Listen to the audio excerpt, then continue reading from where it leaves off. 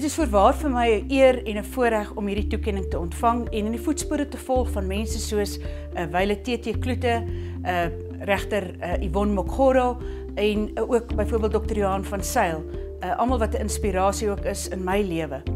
Ek is 'n persoon wat daarvan hou om in diens te staan van my gemeenskap, om dinge te vermag en mense se swaarkry te verlig. En daarom dien hierdie toekenning, dink ek, in my geval veral om my te motiveer en ook te inspireer om nog meer te doen. Die universiteit is ryk aan tradisie en in hierdie tyd van jou jonk wees word herinneringe al gebou. En hierdie herinneringe dien as brandhout vir jou ou dag. Jy leer om wonderlike vriende te maak wat reg deur jou lewe eintlik by jou bly en jou ondersteun. Die universiteit is ook 'n plek waar jy uiteindelik gaan om 'n graad te bekom of in jou toeterus wat jy gaan toerus vir die beroep wat jy uiteindelik gaan beoefen. En daarom dink ek is dit belangrik dat jy moet weet jy moet ook hard werk. Maar aan die einde van die dag dink ek is dit altyd belangrik om daardie balans te hou van hard werk maar ook hard speel.